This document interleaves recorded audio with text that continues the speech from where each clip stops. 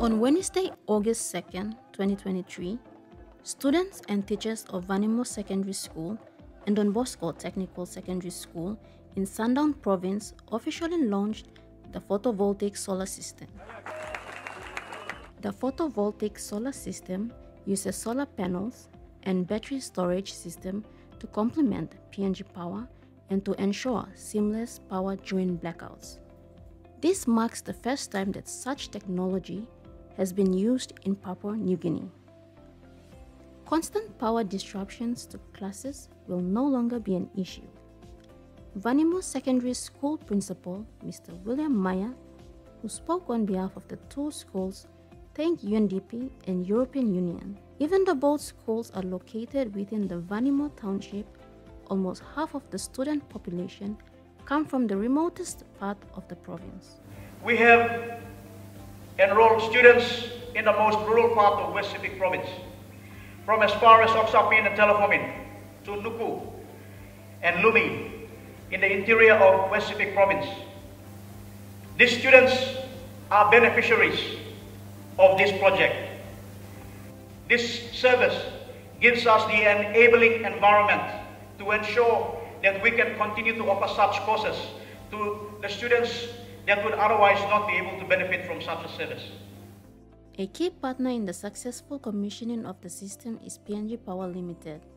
PNG Power engineers carried out inspection and assessment of the design to make sure all the requirements were met. PNG Power Senior Manager for Government Relations and Regulations, Mr. Roy Dagi, acknowledged UNDP for the opportunity to be involved in the project. He said that since it is a new hybrid program, it will guide PNG Power to develop new policies and guidelines to facilitate projects wanting to access the PNG Power grids and system and renewable energy options. Mr. Dagi explains the photovoltaic system. At the moment, they can run concurrent. PNG Power can run, the battery can run, and the solar PV can run during peak, during the midday. But when it goes to 4, 5 o'clock, when the sun sets, it switches automatically to the battery. And then the grid continues to run, and then it charges the battery. And then if in a case where PNG Power is off, then the battery is already charged. The panel is off, it's not producing because it's dark, but the battery can run. As I said, for 4 hours if all the loads are utilized. But if you cut off all other big loads and only use the lights, you can run it for 24 hours without PNG Power.